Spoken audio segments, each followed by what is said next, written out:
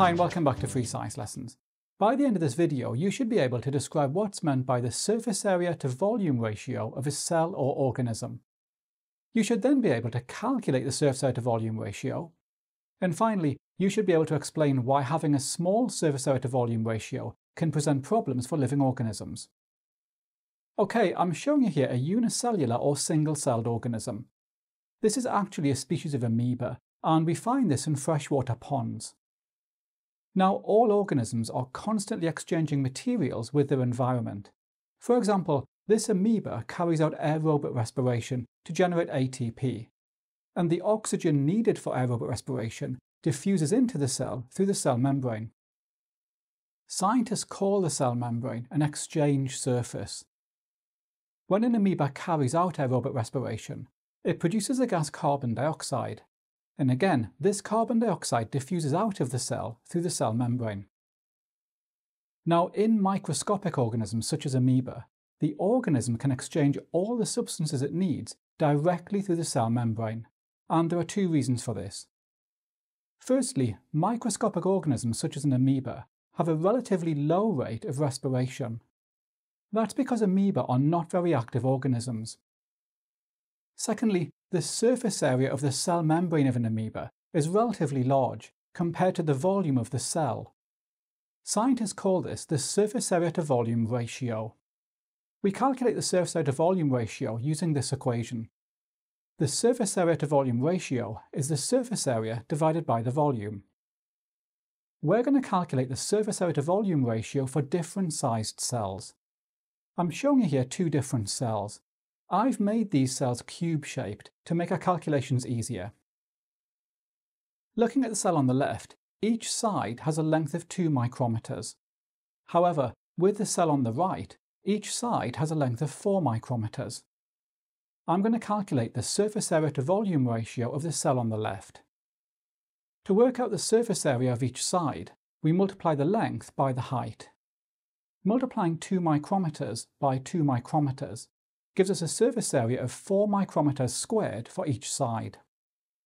There are 6 sides, so the total surface area is 4 multiplied by 6, which is 24 micrometers squared. The volume is the length multiplied by the height multiplied by the depth. 2 micrometers multiplied by 2 micrometers multiplied by 2 micrometers gives us a volume of 8 micrometers cubed. The surface area to volume ratio is the surface area divided by the volume. Dividing 24 by 8 gives us a surface area to volume ratio of 3:1 for the smaller cell. I'd like you now to calculate the surface area to volume ratio of the larger cell, so pause the video now and try this yourself. Okay, the area of each side is 4 micrometers multiplied by 4 micrometers, which is 16 micrometers squared. Multiplying this by 6 gives us a total surface area of 96 micrometers squared. The volume is 4 micrometers multiplied by 4 micrometers multiplied by 4 micrometers, which is 64 micrometers cubed. Dividing 96 by 64 gives us a surface area to volume ratio of 1.5:1.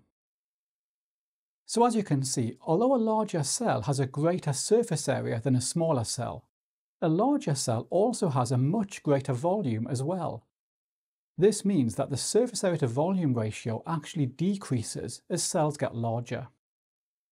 Now, we can apply this same concept to organisms.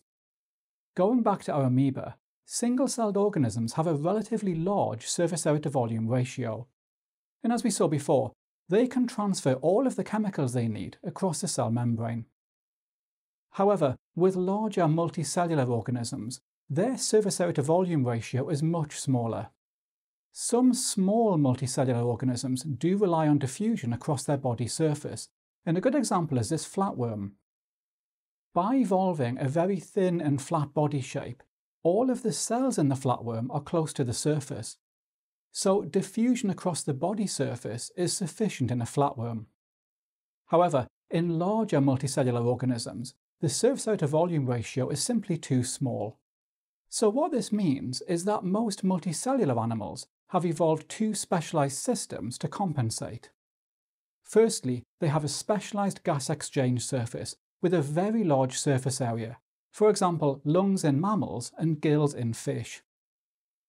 Secondly, they have a specialised transport system to carry molecules around their body, for example blood.